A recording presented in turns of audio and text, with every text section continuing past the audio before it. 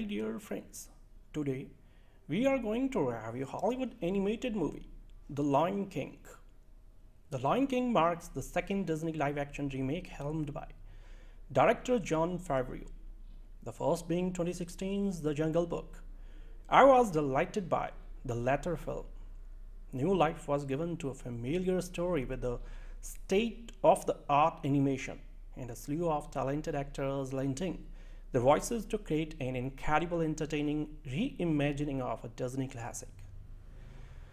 Because of this, when I was discovered Fairview would also be directing The Lion King, I had very high hopes that were perhaps too high.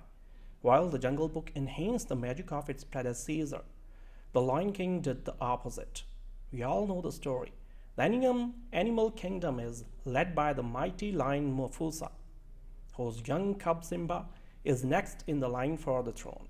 However, Mufasa's jealous brother, Scar, believes he should sit atop Pride Rock because he thinks he is better than everyone else. So after throwing Mufasa to his death, Scar blames Simba for the murder and forces the young heir to run away so he can take the throne for himself. While Scar is busy screwing up the entire kingdom, Simba meets new friends, the meerkat Timon and warthog Pumbaa, who are both outcasts themselves. The duo teaches Simba not to worry about anything and to enjoy life day by day. So it isn't until Simba is fully grown that his old friend Nala finds him and urges him to return to Pride Rock and challenge Scar, who has returned the kingdom into a barren wasteland. At first, grown-up Simba refuses because Timon and Pumbaa returned him in a big baby. But when the mysterious monkey Rafiki comes knocking, he convinces Simba that Mufasa is watching from above. The booming, familiar voice of James Earl Jones tells Simba, "Remember who you are."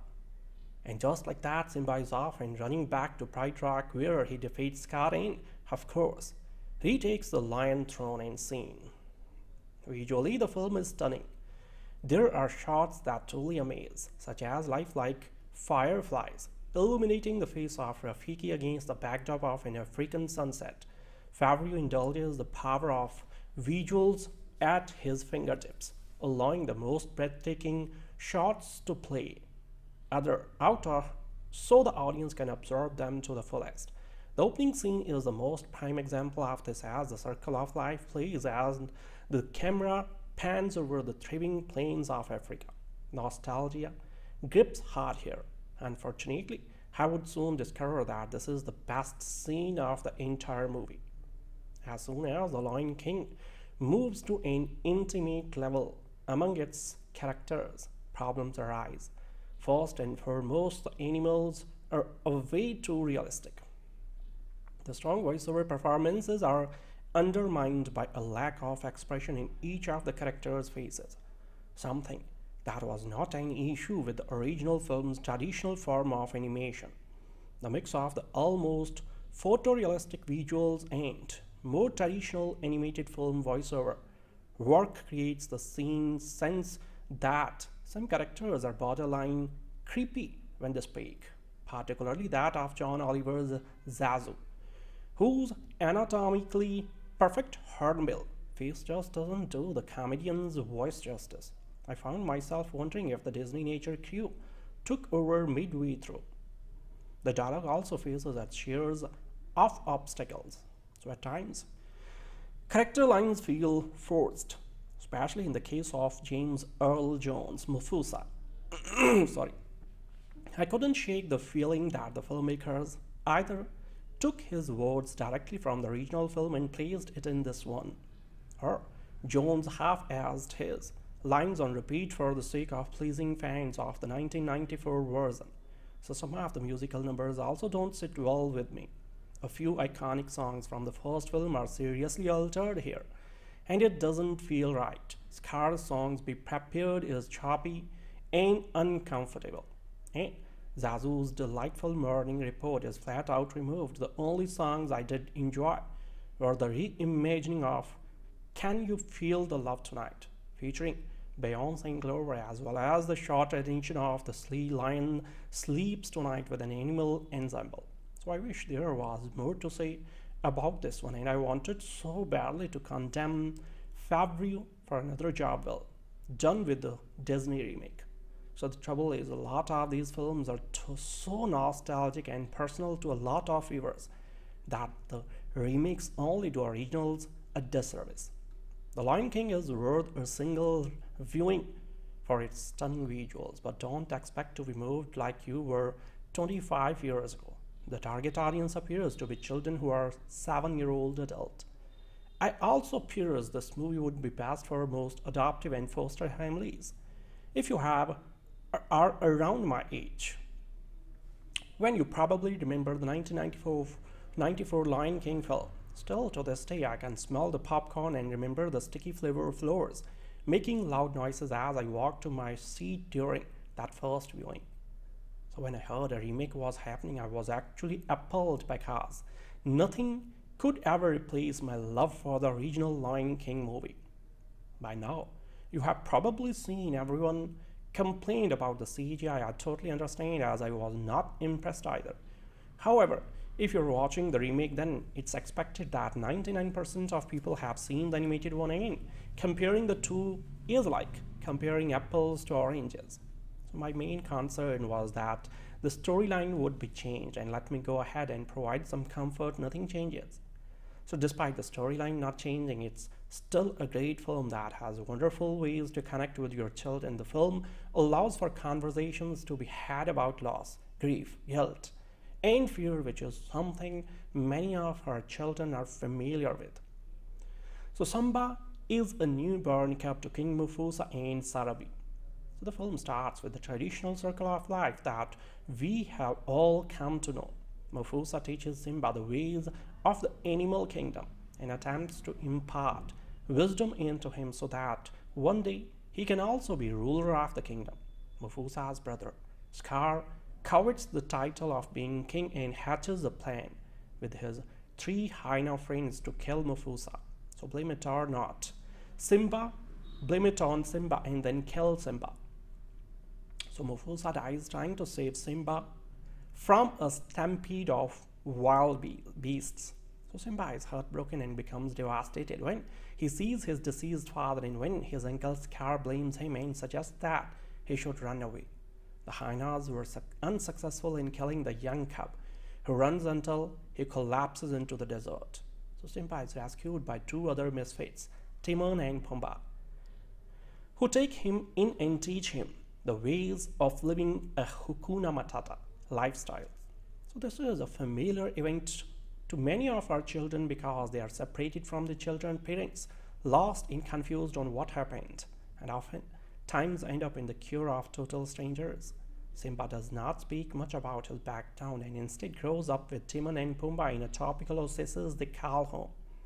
Nala demonstrates a new role in Disney remake, so which is refreshing. The 2019 version shows Scar attempting to make Sarabi his wife. So Nala has a desire to sneak out for help, but Sarabi warns her that it is not safe and she does not heed her mother's warning and goes looking for help.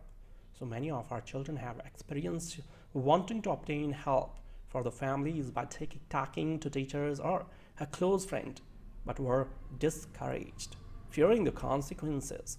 So in her search for help, Nala spots Timon and Pumbaa, who she tries to attack and eat. So Simba rescues his friends, but then Nala recognizes him and is shocked that he is still alive. As they were informed he died, Simba thinks back to the events that happened when he lived at Pride Rock and feels immense guilt, believing that he is at fault for his father, Mufasa's death. Sometimes our children are confronted with reminders of their past, whether that he is an old neighbor, an old classmate, or a distant relative. Simba refuses Nala's request and runs into an open field where he is met by Rafiki, who reminds him that his father's spirit lives inside of him. Oftentimes, our children have heard a lot of bad stories about their biological parents, whether from case managers, previous foster parents, or older siblings. So this can cause children to believe that since their biological parents are bad, so this means that they are bad. Although, in this case, Simba did not feel this way. It's good to recognize that anything that is said and about your child's biological parent is done with the understanding that they are internalizing it and it will affect how they view themselves. Simba saw his father die, while affected his belief about himself for a long time. They can open up a conversation about any guilt your children have about feeling responsible for some of their parents' choices. So Timon and Pumbaa were like a typical foster family, taking Simba in and teaching him a new way of living. So this can help our children talk about their experiences in various foster homes and some of the new rules they had to learn. Simba provided mercy to Scar when begged. However, Scar exploited Simba's kindness. Many of our children have tried to forgive their family for hurting them and continue to be abused. So use this as an opportunity to talk about mercy and forgiveness. Simba returned to his homeland and Timon and Pumbaa came with him. Simba was able to successfully integrate both of his lives. So many of our children desire to have a relationship with their biological parents. Use this as an opportunity to allow your children to talk about whether they would like any relationship with their biological family in the future and what this would look like to them. I have a confession to make. I'm not that big of Lion King fan.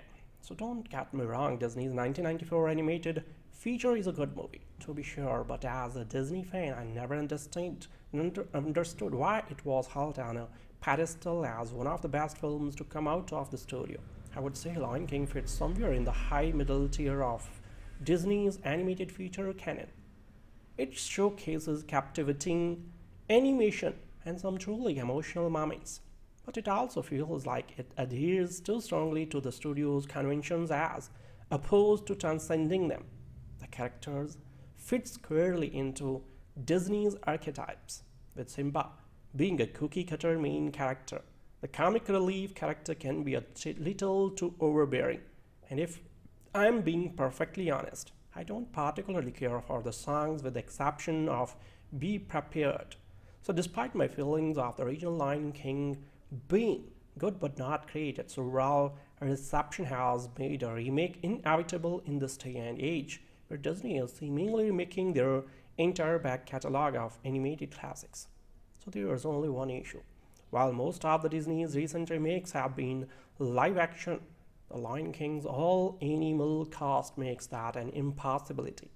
So the remake of the Lion King is like the original and animated film, only this time around the animals are animated through photorealistic CGI, which ultimately works against the movie's favor, as it removes the majority of the charm, personality, and overall visual appeal of the story at hand.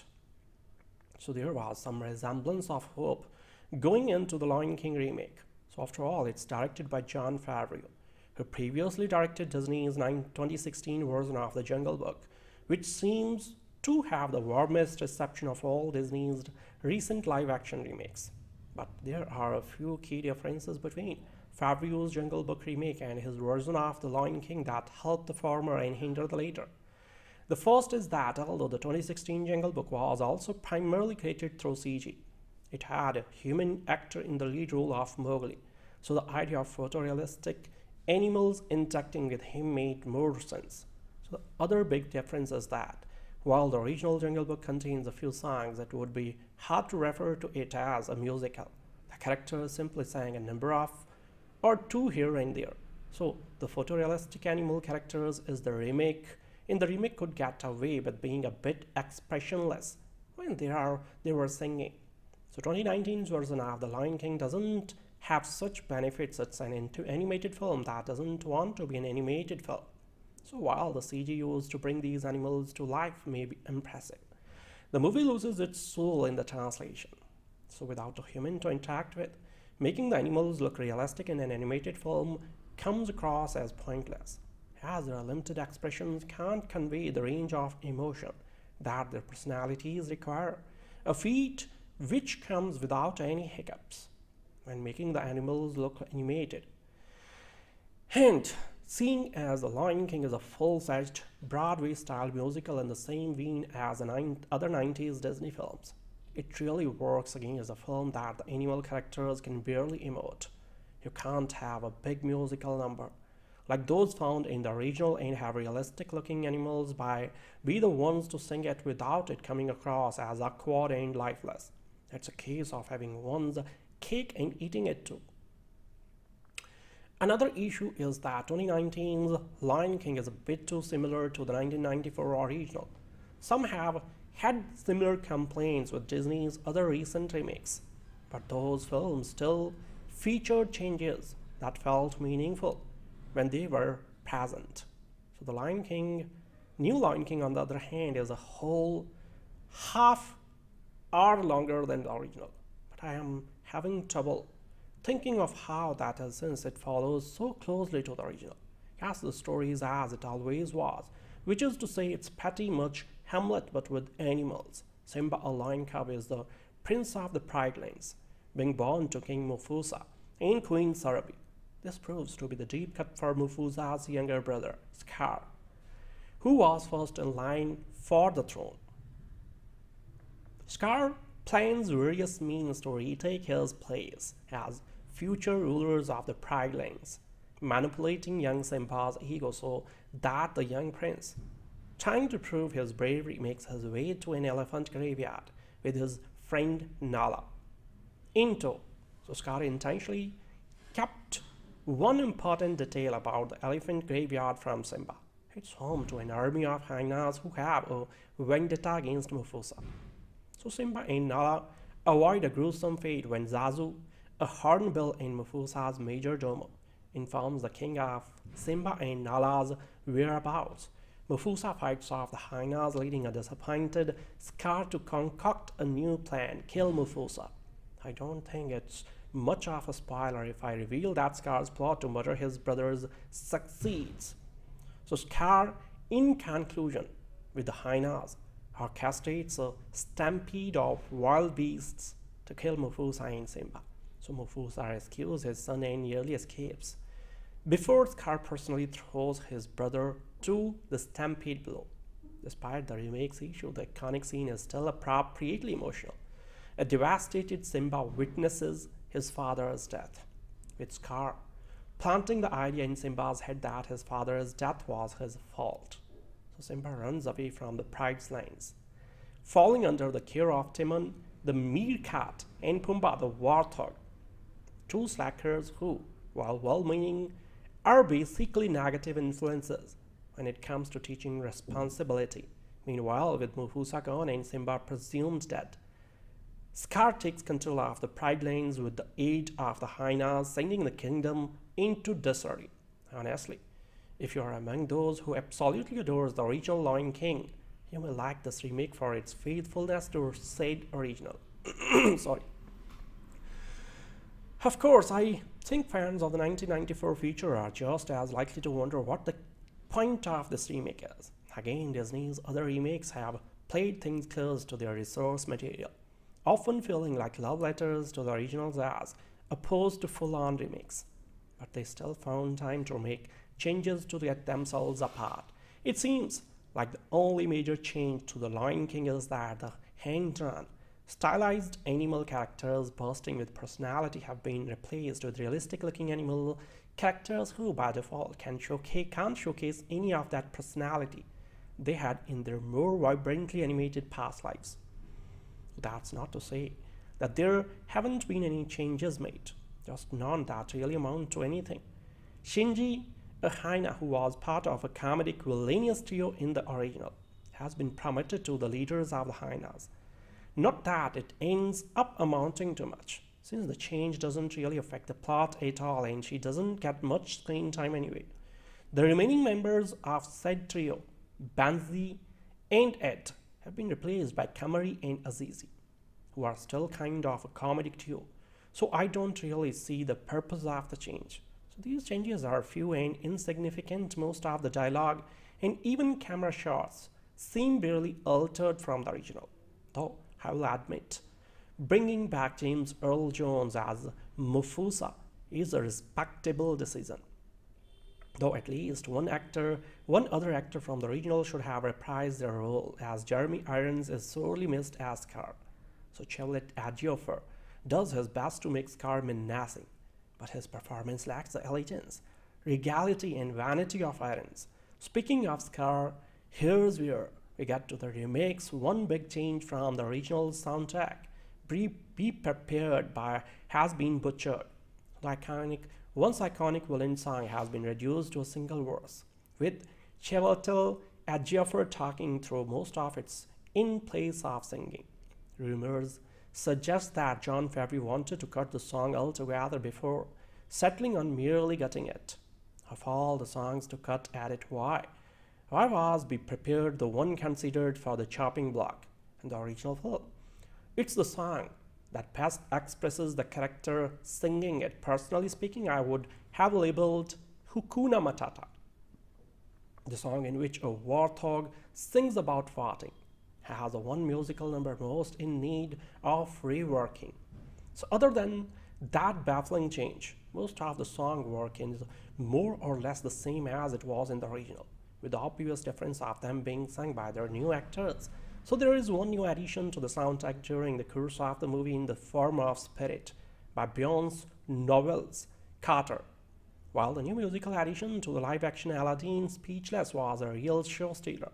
Spirit is kind of forgettable, and despite the fact that Beyonce's voice is the adult version of Nala, Spirit is merely a background number and not actually sung by the character.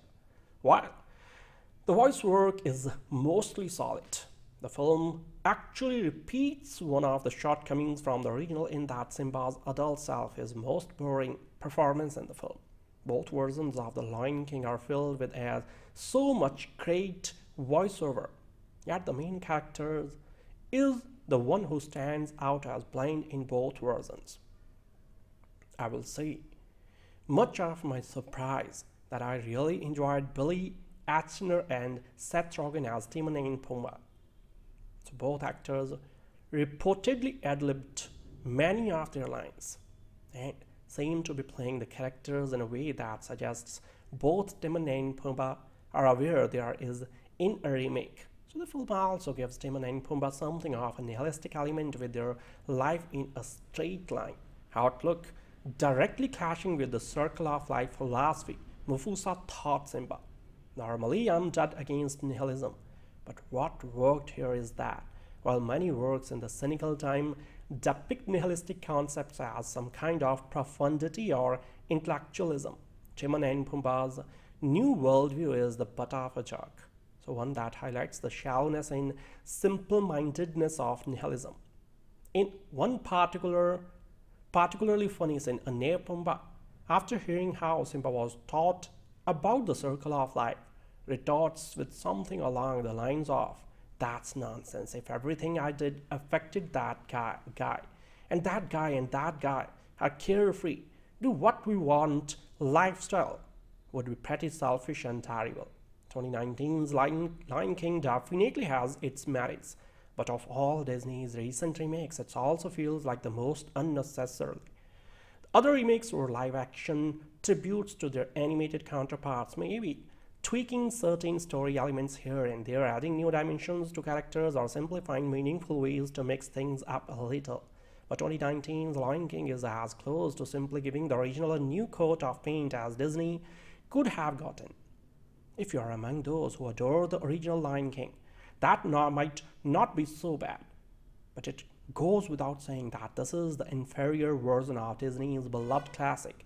Yes, the CG used to bring these animals to life is impressive, but in focusing too much in emulating real life, this Lion King remake misses the point of animated storytelling and ironically enough robs the story of life. Some of the positive elements of the original still shine through. The voice works is mostly solid. And I might actually like Timon and Pumbaa more after this remake, but despite being a half hour longer than the 1994 film, it's hard to say that what exactly pads this 2019 version runtime, as the changes made seem no minimal. The Lion King is one of those favorite films that nearly everyone has seen and has in some way shape or from touch the lives of those who grew up watching Disney films. So there are scenes, sequences, and songs that stick with you, and while an earthworm can be awful, if it's a Lion King song, it's totally fine. The iconic and nostalgic nature of the film is a big reason why I was shocked when I learned Jon Favreau would be directing a live-action version of the cartoon. How do you top something that so many people cherish? So his live-action take on a Jungle Book certainly proved you can turn a classic cartoon into a reimagined CGI film. But just because you can't doesn't mean you should. The Lion King was recently released on Blu-ray and DVD, which means many more folks will experience the film and we will all gain a new perspective on the production. Thanks to the extra features. For most parts, these features do give perspective on the production and offer an explanation for why it had to be made. The Lion King marks the second Disney live-action remake helmed by director Jon Favreau, the first being 2016's The Jungle Book. I was delighted by the latter film. New life was given to a familiar story with the state-of-the-art animation and a slew of talented actors lending their voices to create an incredible, entertaining reimagining of a Disney classic. Because of this, when I was discovered, Fairview would also be directing The Lion King, I had very high hopes that were perhaps too high. While The Jungle Book enhanced the magic of its predecessor, The Lion King did the opposite. We all know the story. The animal kingdom is led by the mighty lion Mufasa, whose young cub Simba is next in the line for the throne. However, Mufasa's jealous brother, Scar, believes he should sit atop Pride Rock because he thinks he is better than everyone else. So after throwing Mufasa to his death, Scar blames Simba for the murder and forces the young heir to run away so he can take the throne for himself. While Scar is busy screwing up the entire kingdom, Simba meets new friends, the meerkat Timon and warthog Pumbaa, so who are both outcasts themselves. The duo teaches Simba not to worry about anything and to enjoy life day by day. So it isn't until Simba is fully grown that his old friend Nala finds him and urges him to return to Pride Rock and challenge Scar, so who has returned the kingdom into a barren wasteland.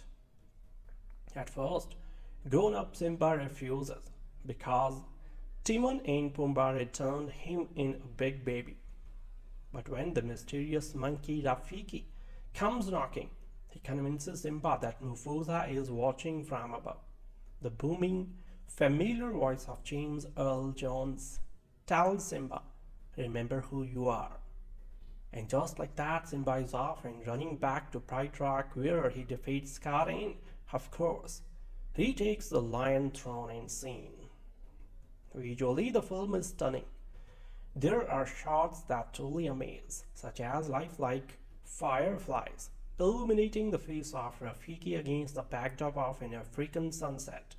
Favreau indulges the power of visuals at his fingertips, allowing the most breathtaking shots to play out so the audience can absorb them to the fullest. The opening scene is the most prime example of this, as the circle of life plays as the camera pans over the thriving plains of Africa. Nostalgia grips hard here. Unfortunately, I would soon discover that this is the best scene of the entire movie. As soon as the Lion King moves to an intimate level among its characters, problems arise. First and foremost, the animals are a way too realistic. The strong voiceover performances are undermined by a lack of expression in each of the characters' faces, something that was not an issue with the original film's traditional form of animation. The mix of the almost photorealistic visuals and more traditional animated film voiceover work creates the same sense that some characters are borderline creepy when they speak, particularly that of John Oliver's Zazu, whose anatomically perfect hornbill face just doesn't do the comedian's voice justice. I found myself wondering if the Disney nature cue took over midway through. The dialogue also faces its shares of obstacles, so at times, character lines feel forced, especially in the case of James Earl Jones' Mufasa. Sorry. I couldn't shake the feeling that the filmmakers either took his words directly from the original film and placed it in this one, or Jones half-assed his lines on repeat for the sake of pleasing fans of the 1994 version. So some of the musical numbers also don't sit well with me. A few iconic songs from the first film are seriously altered here, and it doesn't feel right. Scar's songs Be Prepared is choppy and uncomfortable. And Zazu's Delightful Morning Report is flat out removed. The only songs I did enjoy were the reimagining of Can You Feel the Love Tonight, featuring Beyonce and Gloria, as well as the short edition of The Sleigh Lion Sleeps Tonight with an animal ensemble. So I wish there was more to say about this one, and I wanted so badly to condemn Fairview for another job well done with the Disney remake. So the trouble is, a lot of these films are so nostalgic and personal to a lot of viewers that the remakes only do originals a disservice. The Lion King is worth a single viewing for its stunning visuals, but don't expect to be moved like you were 25 years ago. The target audience appears to be children who are 7-year-old adult. I also fears this movie would be best for most adoptive and foster families if you are around my age, when you probably remember the 1994 Lion King film. Still to this day, I can smell the popcorn and remember the sticky flavor floors making loud noises as I walked to my seat during that first viewing. So when I heard a remake was happening, I was actually appalled because nothing could ever replace my love for the original Lion King movie. By now, you have probably seen everyone complained about the CGI. I totally understand, as I was not impressed either. However, if you're watching the remake, then it's expected that 99% of people have seen the animated one, and comparing the two is like comparing apples to oranges. So my main concern was that the storyline would be changed, and let me go ahead and provide some comfort, nothing changes. So despite the storyline not changing, it's still a great film that has wonderful ways to connect with your children. The film allows for conversations to be had about loss, grief, guilt, and fear, which is something many of our children are familiar with.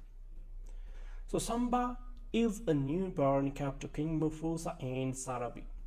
So the film starts with the traditional circle of life that we have all come to know. Mufasa teaches Simba the ways of the animal kingdom and attempts to impart wisdom into him so that one day he can also be ruler of the kingdom. Mufasa's brother, Scar, covets the title of being king and hatches a plan with his 3 hyena friends to kill Mufasa. So blame it or not, blame it on Simba and then kill Simba. So Mufasa dies trying to save Simba from a stampede of wild beasts. So Simba is heartbroken and becomes devastated when he sees his deceased father, and when his uncle Scar blames him and suggests that he should run away.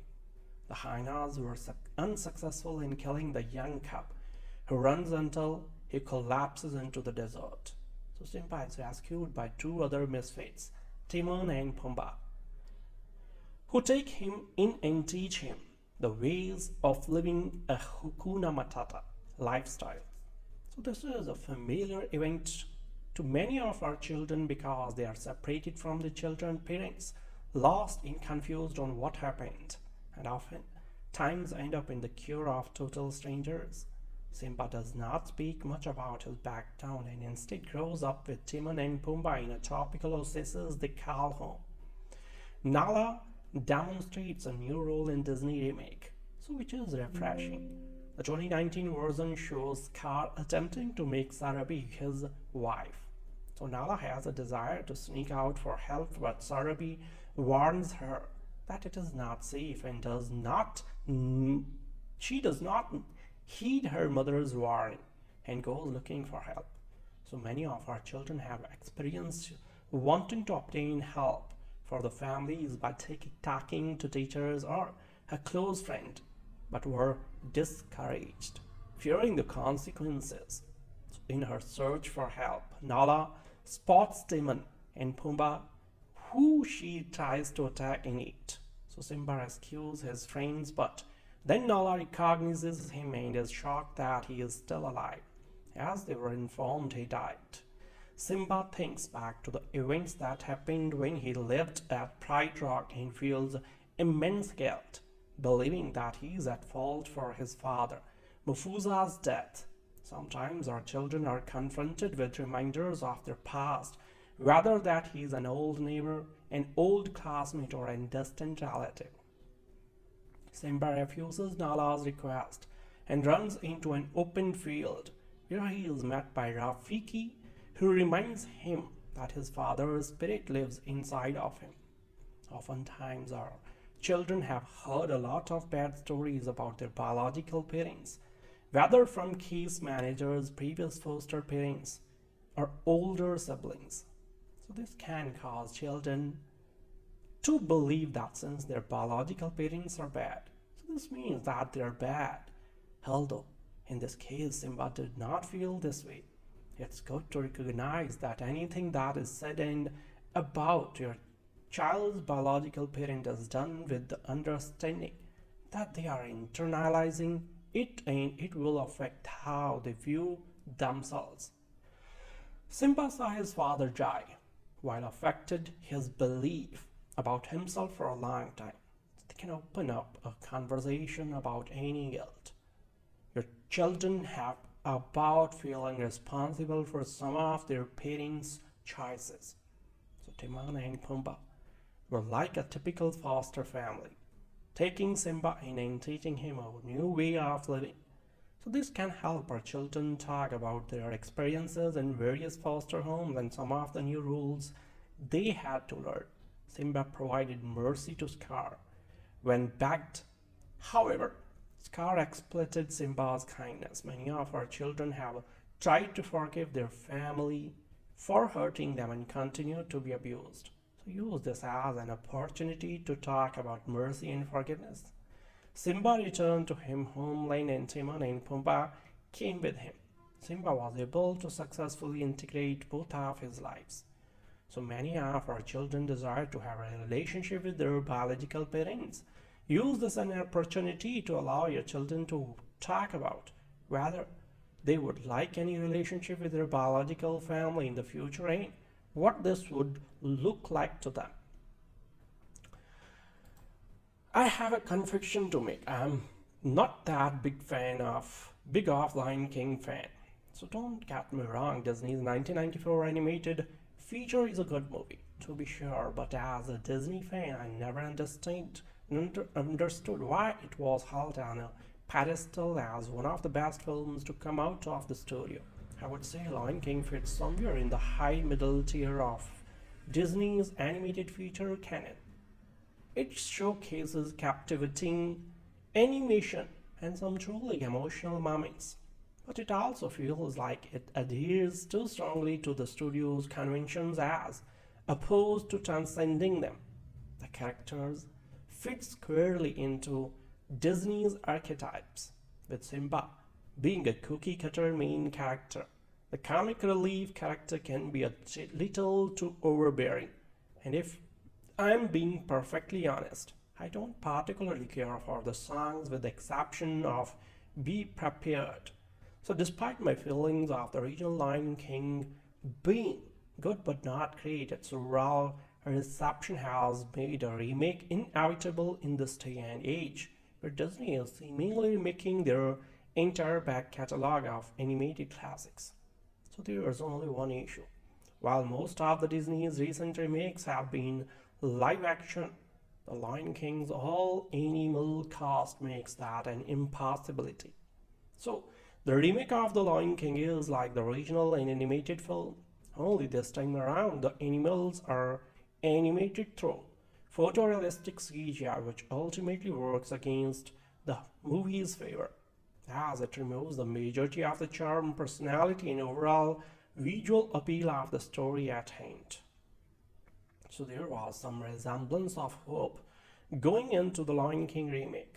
So after all, it's directed by Jon Favreau, who previously directed Disney's 2016 version of The Jungle Book, which seems to have the warmest reception of all Disney's recent live-action remakes. But there are a few key differences between Favreau's Jungle Book remake and his version of The Lion King that help the former and hinder the latter. The first is that although the 2016 Jungle Book was also primarily created through CG, it had a human actor in the lead role of Mowgli, so the idea of photorealistic animals interacting with him made more sense. So the other big difference is that while the original Jungle Book contains a few songs, it would be hard to refer to it as a musical. The characters simply sang a number of or two here and there. So the photorealistic animal characters is the remake. In the remake could get away with being a bit expressionless when they were singing. So 2019's version of The Lion King doesn't have such benefits. It's an animated film that doesn't want to be an animated film. So while the CG used to bring these animals to life may be impressive, the movie loses its soul in the translation. So without a human to interact with, making the animals look realistic in an animated film comes across as pointless, as their limited expressions can't convey the range of emotion that their personalities require, a feat which comes without any hiccups when making the animals look animated. And seeing as The Lion King is a full-fledged Broadway-style musical in the same vein as the other 90s Disney films, it really works against a film that the animal characters can barely emote. You can't have a big musical number like those found in the original and have realistic looking animals be the ones to sing it without it coming across as awkward and lifeless. It's a case of having one's cake and eating it too. Another issue is that 2019's Lion King is a bit too similar to the 1994 original. Some have had similar complaints with Disney's other recent remakes, but those films still featured changes that felt meaningful when they were present. So the new Lion King on the other hand is a whole half hour longer than the original, but I am having trouble thinking of how that is since it follows so closely to the original. Yes, the story is as it always was, which is to say it's pretty much Hamlet but with animals. Simba, a lion cub, is the prince of the Pride Lands, being born to King Mufasa and Queen Sarabi. This proves to be the deep cut for Mufasa's younger brother, Scar, who was first in line for the throne.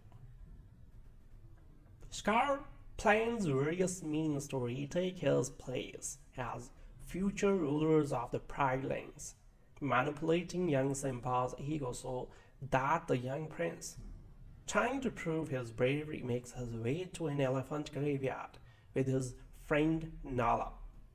In tow, so Scar intentionally kept one important detail about the elephant graveyard from Simba. It's home to an army of hyenas who have a vendetta against Mufasa. So Simba and Nala avoid a gruesome fate when Zazu, a hornbill in Mufasa's major domo, informs the king of Simba and Nala's whereabouts. Mufasa fights off the hyenas, leading a disappointed Scar to concoct a new plan, kill Mufasa. I don't think it's much of a spoiler if I reveal that Scar's plot to murder his brothers succeeds. So Scar, in conclusion, with the hyenas, orchestrates a stampede of wild beasts to kill Mufasa and Simba. So Mufasa rescues his son and nearly escapes, before Scar personally throws his brother to the stampede below. Despite the remake's issue, the iconic scene is still appropriately emotional. A devastated Simba witnesses his father's death, with Scar planting the idea in Simba's head that his father's death was his fault. So Simba runs away from the pride's lines, falling under the care of Timon, the meerkat, and Pumbaa, the warthog, two slackers who, while well-meaning, are basically negative influences when it comes to teaching responsibility.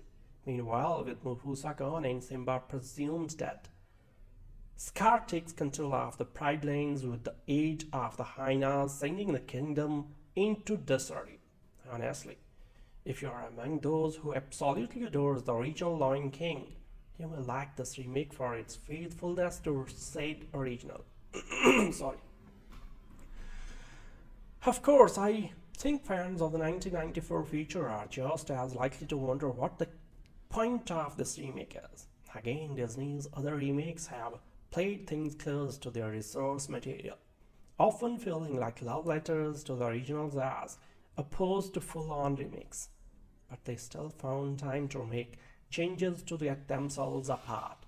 It seems like the only major change to The Lion King is that the hand-drawn, stylized animal characters bursting with personality have been replaced with realistic-looking animal characters who, by default, can't showcase any of that personality they had in their more vibrantly animated past lives. That's not to say that there haven't been any changes made, just none that really amount to anything. Shinji, a hyena who was part of a comedic villainous trio in the original, has been promoted to the leaders of the hyenas.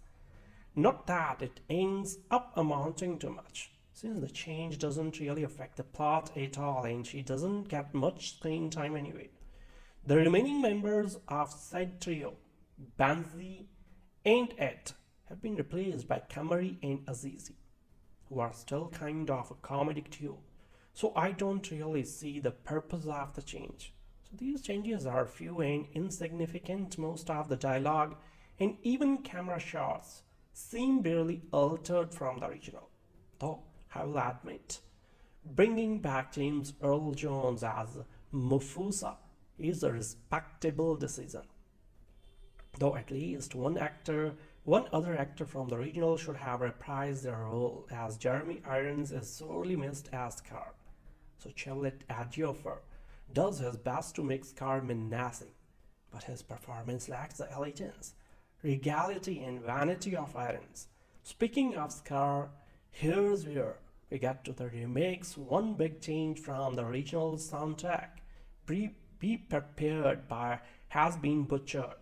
The once iconic villain song has been reduced to a single verse, with Chevrolet Ejiofor talking through most of it in place of singing.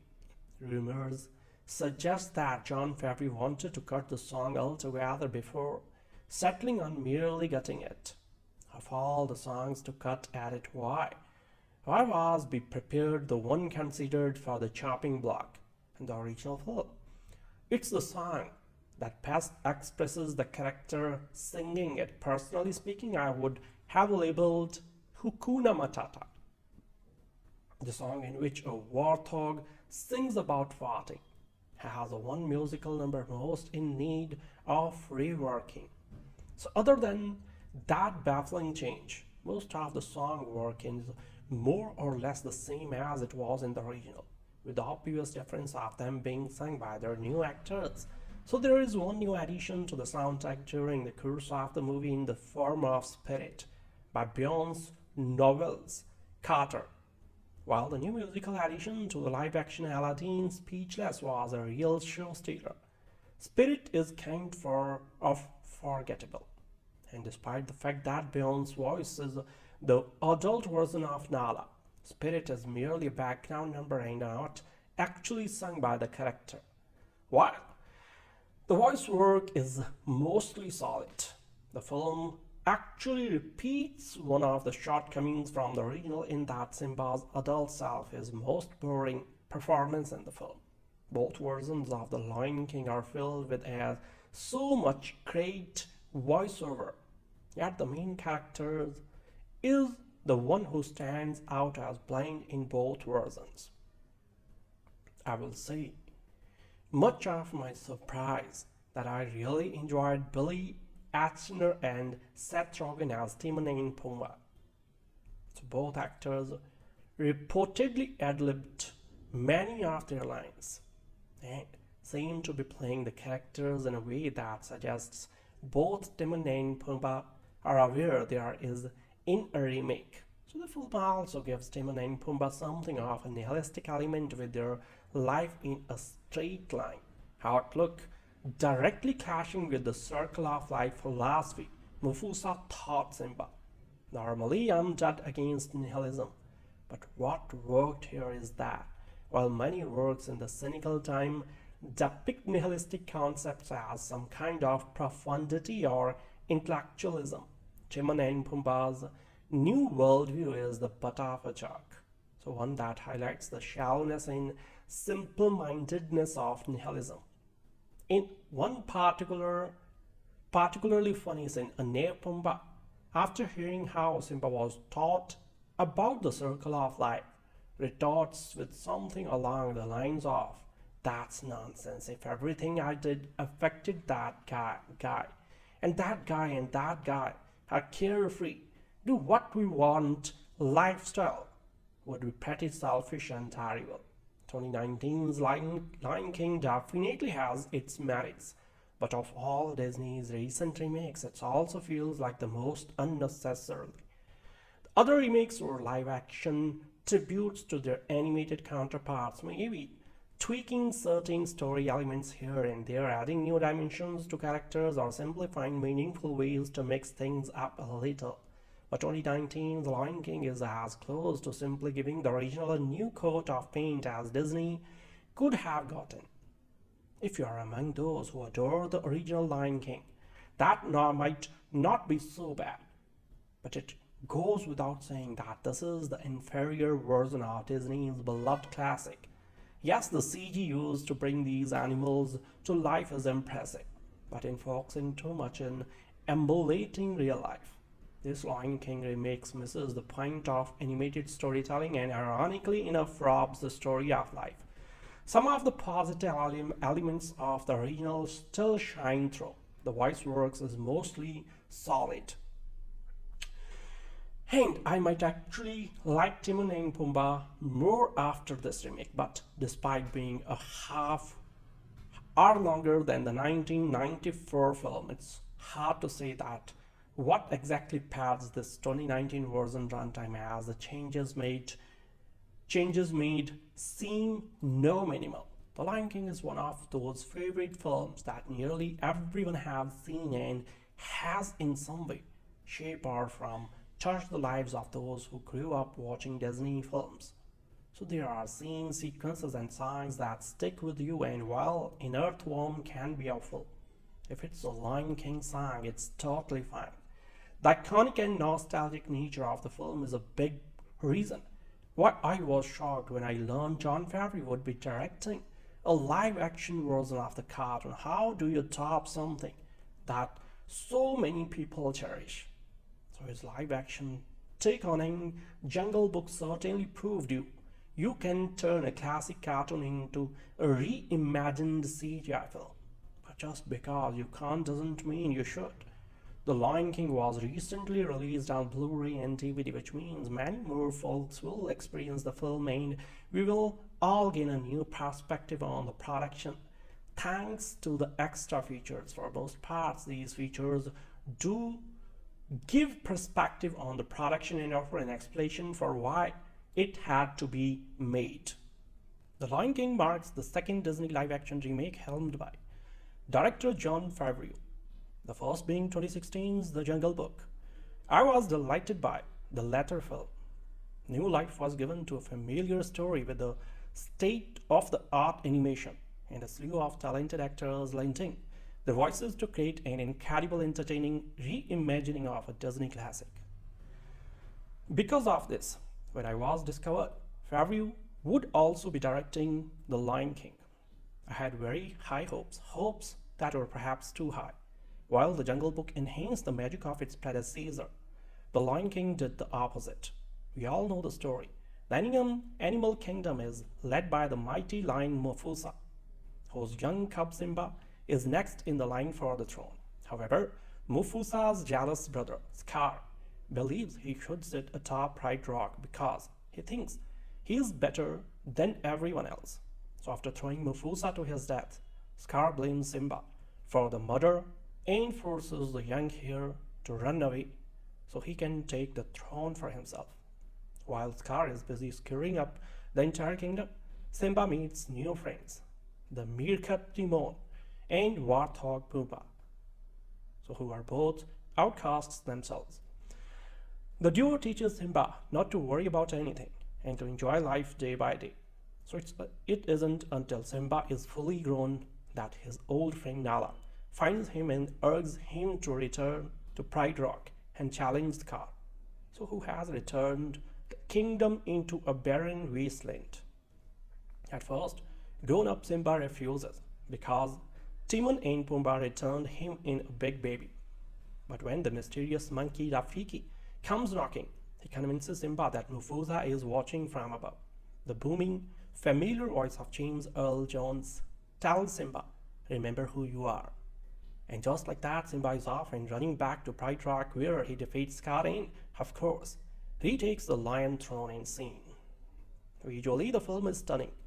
There are shots that truly amaze, such as lifelike fireflies illuminating the face of Rafiki against the backdrop of an African sunset. Favreau indulges the power of visuals at his fingertips, allowing the most breathtaking shots to play out so the audience can absorb them to the fullest.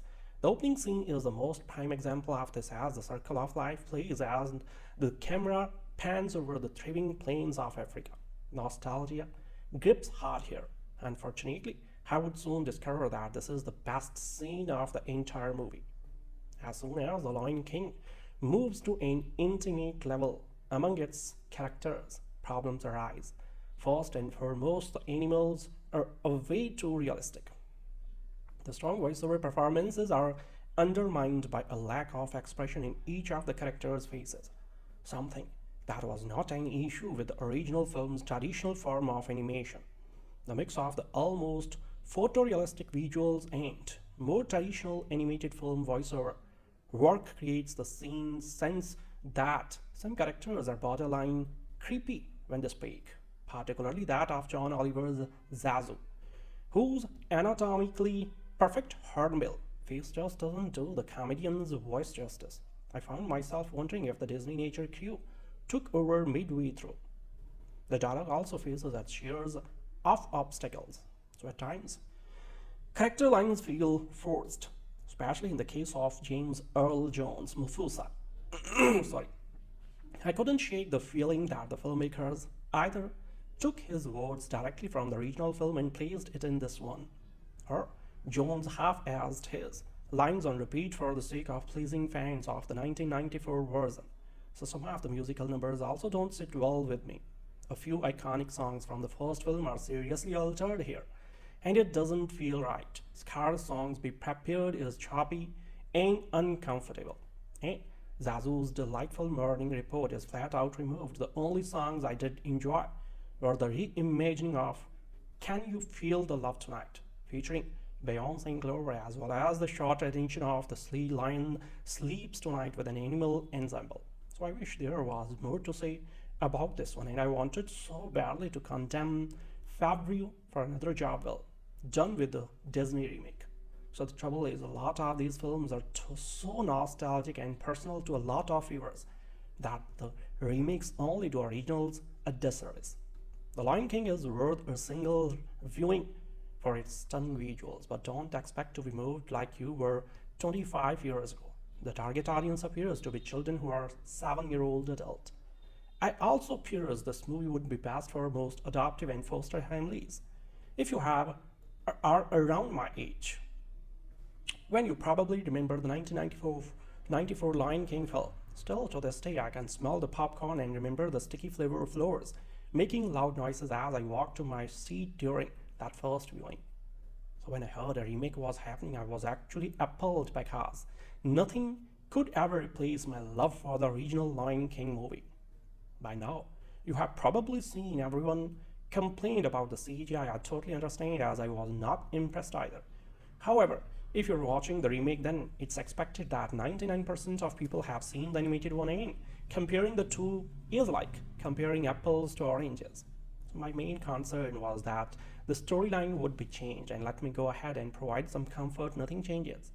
So despite the storyline not changing, it's still a great film that has wonderful ways to connect with your children. The film allows for conversations to be had about loss, grief, guilt, and fear, which is something many of our children are familiar with. So Simba is a newborn cub to King Mufasa and Sarabi. So the film starts with the traditional circle of life that we have all come to know. Mufasa teaches Simba the ways of the animal kingdom and attempts to impart wisdom into him so that one day he can also be ruler of the kingdom. Mufasa's brother, Scar, covets the title of being king and hatches a plan with his 3 hyena friends to kill Mufasa. So blame it or not, blame it on Simba and then kill Simba. So Mufasa dies trying to save Simba from a stampede of wild beasts. So Simba is heartbroken and becomes devastated when he sees his deceased father, and when his uncle Scar blames him and suggests that he should run away.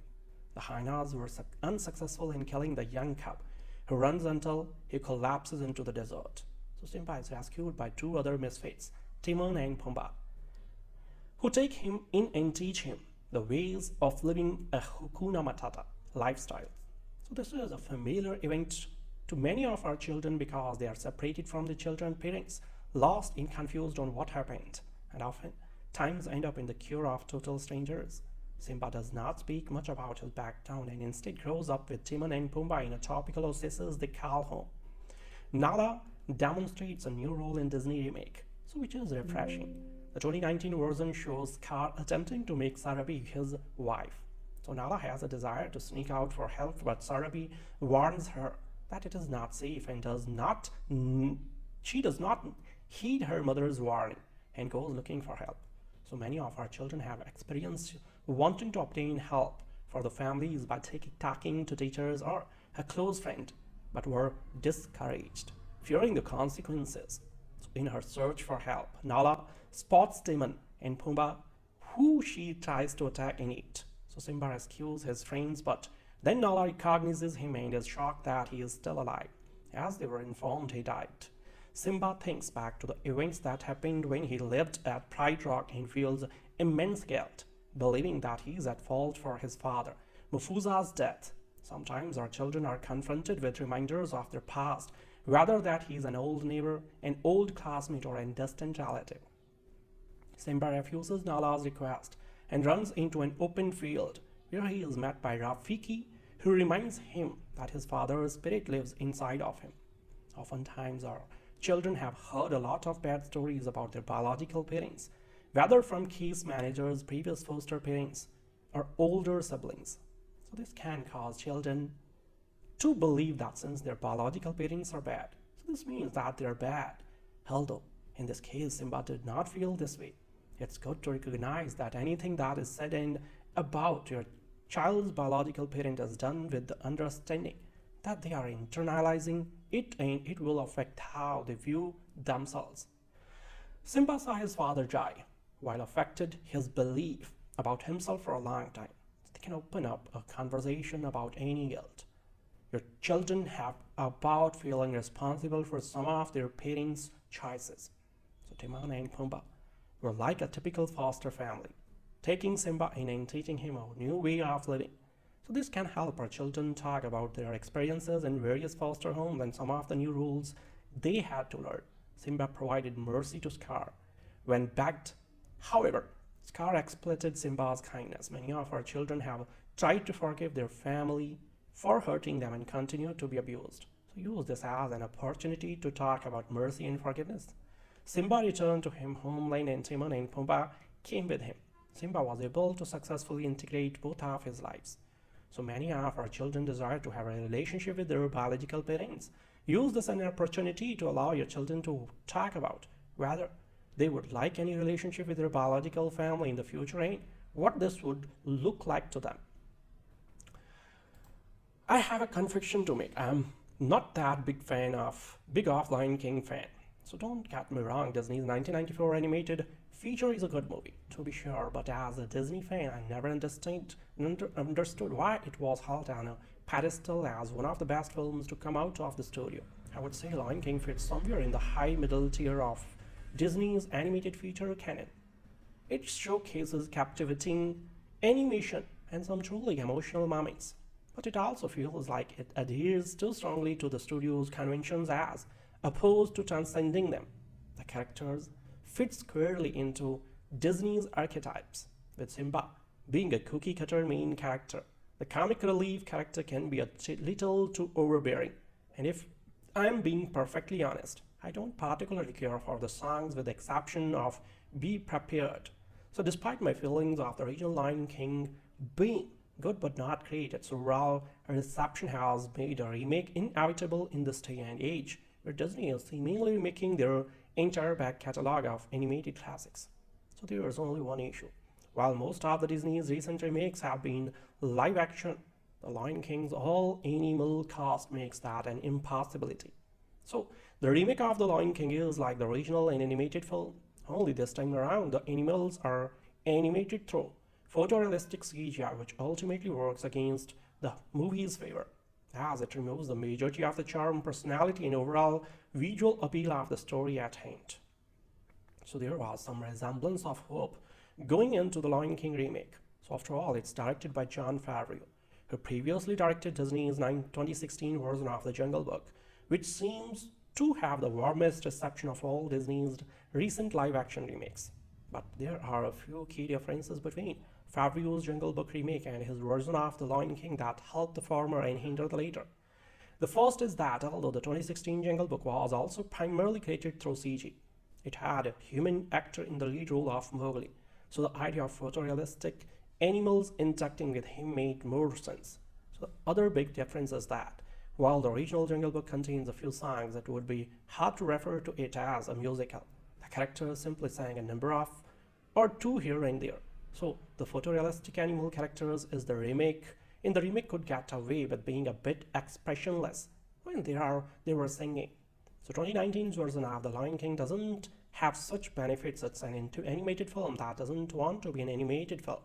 So while the CG used to bring these animals to life may be impressive, the movie loses its soul in the translation. So without a human to interact with, making the animals look realistic in an animated film comes across as pointless, as their limited expressions can't convey the range of emotion that their personalities require, a feat which comes without any hiccups when making the animals look animated. And seeing as The Lion King is a full-fledged Broadway-style musical in the same vein as the other 90s Disney films, it really works against a film that the animal characters can barely emote. You can't have a big musical number like those found in the original and have realistic-looking animals be the ones to sing it without it coming across as awkward and lifeless. It's a case of having one's cake and eating it too. Another issue is that 2019's Lion King is a bit too similar to the 1994 original. Some have had similar complaints with Disney's other recent remakes, but those films still featured changes that felt meaningful when they were present. So the new Lion King on the other hand is a whole half hour longer than the original, but I am having trouble thinking of how that is since it follows so closely to the original. Yes, the story is as it always was, which is to say it's pretty much Hamlet but with animals. Simba, a lion cub, is the prince of the Pride Lands, being born to King Mufasa and Queen Sarabi. This proves to be the deep cut for Mufasa's younger brother, Scar, who was first in line for the throne. Scar plans various means to retake his place as future rulers of the Pride Lands, manipulating young Simba's ego so that the young prince, trying to prove his bravery, makes his way to an elephant graveyard with his friend Nala. So Scar intentionally kept one important detail about the elephant graveyard from Simba. It's home to an army of hyenas who have a vendetta against Mufasa. So Simba and Nala avoid a gruesome fate when Zazu, a hornbill in Mufasa's major domo, informs the king of Simba and Nala's whereabouts. Mufasa fights off the hyenas, leading a disappointed Scar to concoct a new plan, kill Mufasa. I don't think it's much of a spoiler if I reveal that Scar's plot to murder his brothers succeeds. So Scar, in conclusion, with the hyenas, orchestrates a stampede of wild beasts to kill Mufasa and Simba. So Mufasa rescues his son and nearly escapes, before Scar personally throws his brother to the stampede below. Despite the remake's issue, the iconic scene is still appropriately emotional. A devastated Simba witnesses his father's death, with Scar planting the idea in Simba's head that his father's death was his fault.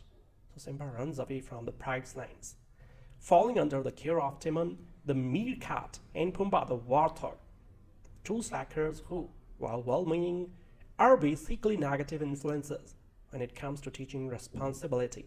Meanwhile, with Mufasa gone and Simba presumed dead, Scar takes control of the Pride Lands with the aid of the hyenas, sending the kingdom into disarray.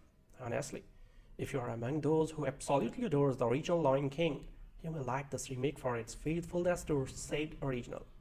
Sorry. Of course, I think fans of the 1994 feature are just as likely to wonder what the point of this remake is. Again, Disney's other remakes have played things close to their resource material, often feeling like love letters to the originals as opposed to full-on remakes. But they still found time to make changes to get themselves apart. It seems like the only major change to The Lion King is that the hand-drawn, stylized animal characters bursting with personality have been replaced with realistic-looking animal characters who, by default, can't showcase any of that personality they had in their more vibrantly animated past lives. That's not to say that there haven't been any changes made, just none that really amount to anything. Shinji, a hyena who was part of a comedic villainous trio in the original, has been promoted to the leaders of the hyenas. Not that it ends up amounting to much, since the change doesn't really affect the plot at all and she doesn't get much screen time anyway. The remaining members of said trio, Banzi and Ed, have been replaced by Kamari and Azizi, who are still kind of a comedic duo, so I don't really see the purpose of the change. So these changes are few and insignificant. Most of the dialogue and even camera shots seem barely altered from the original, though I will admit, bringing back James Earl Jones as Mufasa is a respectable decision. Though at least one other actor from the original should have reprised their role, as Jeremy Irons is sorely missed as Scar. So Chiwetel Ejiofor does his best to make Scar menacing, but his performance lacks the elegance, regality, and vanity of Irons. Speaking of Scar, here's where we get to the remakes. One big change from the original soundtrack, Be Prepared has been butchered. The once iconic villain song has been reduced to a single verse, with Chiwetel Ejiofor talking through most of it in place of singing. Rumors suggest that Jon Favreau wanted to cut the song altogether before settling on merely cutting it. Of all the songs to cut, added why was Be Prepared the one considered for the chopping block in the original film? It's the song that best expresses the character singing it. Personally speaking, I would have labeled Hakuna Matata, the song in which a warthog sings about farting, has a one musical number most in need of reworking. So other than that baffling change, most of the song work is more or less the same as it was in the original, with the obvious difference of them being sung by their new actors. So there is one new addition to the soundtrack during the course of the movie in the form of Spirit by Beyonce's Novels Carter, while the new musical addition to the live-action Aladdin Speechless was a real show-stealer. Spirit is kind of forgettable, and despite the fact that Beyonce's voice is the adult version of Nala, Spirit is merely a background number and not actually sung by the character. While The voice work is mostly solid. The film actually repeats one of the shortcomings from the original in that Simba's adult self is most boring performance in the film. Both versions of The Lion King are filled with so much great voiceover, yet the main character is the one who stands out as blind in both versions. I will say, much of my surprise that I really enjoyed Billy Eichner and Seth Rogen as Timon and Pumbaa. So both actors reportedly ad-libbed many of their lines and seem to be playing the characters in a way that suggests both Timon and Pumbaa are aware there is in a remake. So the film also gives Timon and Pumbaa something of a nihilistic element with their life in a straight line outlook, directly clashing with the circle of life philosophy Mufasa taught Simba. Normally I'm dead against nihilism, but what worked here is that while many works in the cynical time depict nihilistic concepts as some kind of profundity or intellectualism, Timon and Pumbaa's new worldview is the butt of a joke, so one that highlights the shallowness and simple-mindedness of nihilism. In one particularly funny scene, near Pumbaa, after hearing how Simba was taught about the circle of life, retorts with something along the lines of, "That's nonsense. If everything I did affected that guy, and that guy are carefree, do what we want lifestyle would be pretty selfish and terrible." 2019's Lion King definitely has its merits, but of all Disney's recent remakes, it also feels like the most unnecessary. Other remakes were live-action tributes to their animated counterparts, maybe tweaking certain story elements here and there, adding new dimensions to characters, or simplifying meaningful ways to mix things up a little. But 2019's Lion King is as close to simply giving the original a new coat of paint as Disney could have gotten. If you are among those who adore the original Lion King, that might not be so bad. But it goes without saying that this is the inferior version of Disney's beloved classic. Yes, the CG used to bring these animals to life is impressive, but in focusing too much in emulating real life, this Lion King remake misses the point of animated storytelling and ironically enough robs the story of life. Some of the positive elements of the original still shine through. The voice works is mostly solid. And I might actually like Timon and Pumbaa more after this remake, but despite being a half hour longer than the 1994 film, it's hard to say that what exactly pads this 2019 version runtime, as the changes made seem no minimal. The Lion King is one of those favorite films that nearly everyone has seen and has in some way, shape or form, touched the lives of those who grew up watching Disney films. So there are scenes, sequences and songs that stick with you, and while an earthworm can be awful, if it's a Lion King song, it's totally fine. The iconic and nostalgic nature of the film is a big reason why I was shocked when I learned Jon Favreau would be directing a live-action version of the cartoon. How do you top something that so many people cherish? So his live-action take on Jungle Book certainly proved you can turn a classic cartoon into a reimagined CGI film. Just because you can't doesn't mean you should. The Lion King was recently released on Blu-ray and DVD, which means many more folks will experience the film and we will all gain a new perspective on the production thanks to the extra features. For most parts, these features do give perspective on the production and offer an explanation for why it had to be made.